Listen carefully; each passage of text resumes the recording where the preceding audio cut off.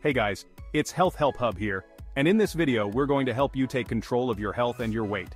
We're going to teach you how to create a calorie deficit without the hassle of counting calories. Let's face it, counting calories can be tedious and time-consuming.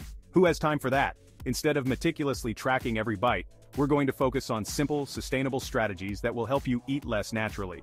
By making a few key changes to your diet and lifestyle, you can effortlessly reduce your calorie intake and start seeing real results. So if you're ready to ditch the calculator and achieve your weight loss goals, keep watching.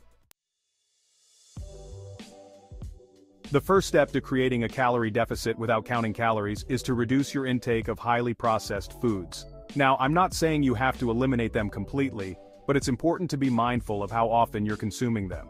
Processed foods are often loaded with added sugars, unhealthy fats, and empty calories that can sabotage your weight loss efforts. These types of foods are designed to be hyperpalatable, meaning they're engineered to make you want to eat more and more.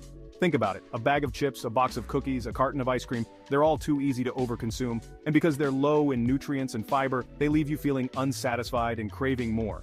By reducing your intake of processed foods and replacing them with whole, nutrient-dense options, you'll naturally reduce your calorie intake and feel more satisfied after meals.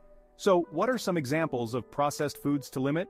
Think baked goods like cookies, cakes, and pastries, fast foods like burgers, fries, and pizza, sugary drinks like soda and juice, and packaged snacks like chips, crackers, and candy.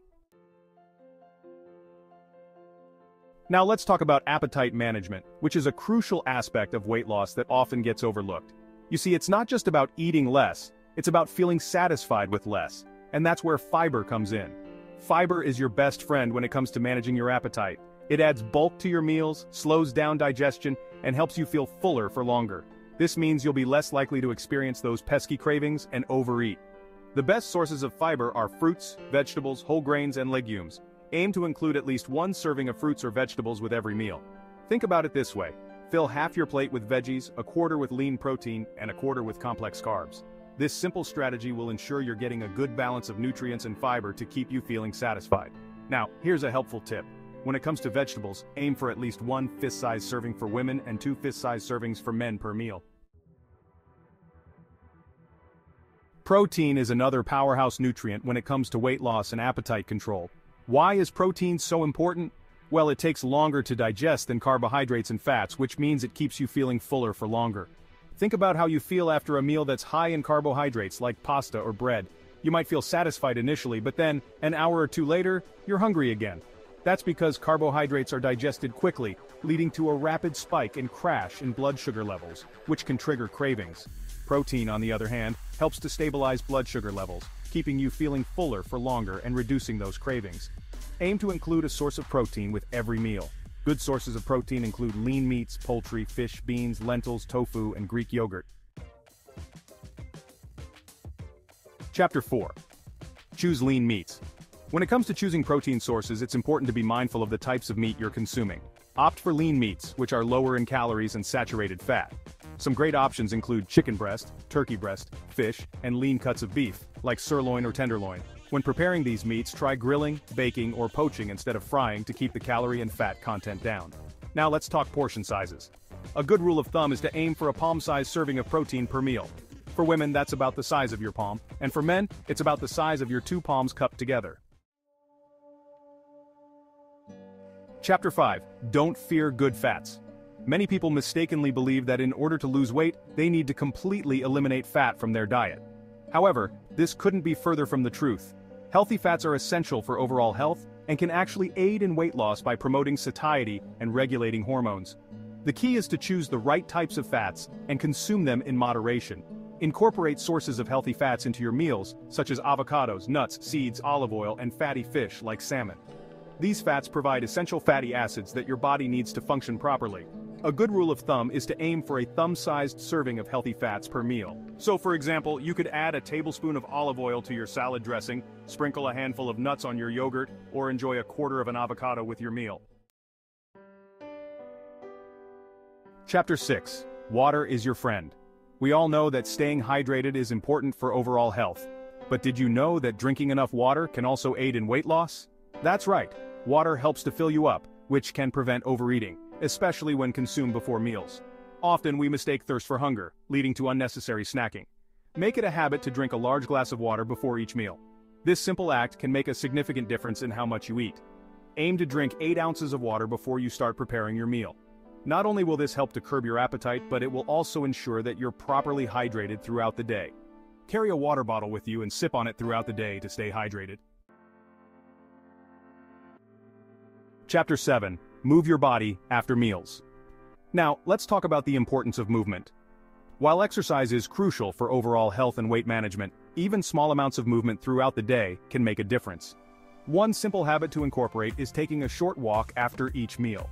This doesn't have to be anything strenuous, just a 10 to 15-minute stroll around the block can do wonders for your digestion and energy levels. Walking after meals helps to regulate blood sugar levels, preventing those energy crashes that can lead to cravings. It also aids in digestion and can help to reduce bloating. So, next time you finish a meal, resist the urge to plop down on the couch. Instead, lace up your shoes and go for a brisk walk. Your body will thank you for it. Chapter 8. Exercise regularly. In addition to incorporating short walks after meals, it's important to make time for regular exercise. Aim for 20 minutes of moderate intensity exercise 3 to 4 days of the week. This could include activities like brisk walking, jogging, swimming, cycling, or dancing. Find an activity that you enjoy and that you can stick with consistently. If you're new to exercise, start slowly and gradually increase the intensity and duration of your workouts over time. Listen to your body and don't push yourself too hard too soon. Remember, consistency is key when it comes to exercise. Even if you can only fit in a few short workouts each week, it's better than nothing. Make exercise a non-negotiable part of your routine. Chapter 9. Listen to your body. The most important aspect of creating a calorie deficit without counting calories is to listen to your body and pay attention to your hunger cues. We live in a society that often encourages us to ignore our body's signals, but it's crucial to tune in and honor what our bodies are telling us. Learn to distinguish between true hunger and emotional hunger. True hunger comes on gradually and is a physical sensation that lets you know your body needs fuel. Emotional hunger, on the other hand, is often triggered by stress, boredom, or other emotions, and it tends to come on suddenly and intensely. When you feel hungry, ask yourself if you're truly physically hungry or if something else is going on.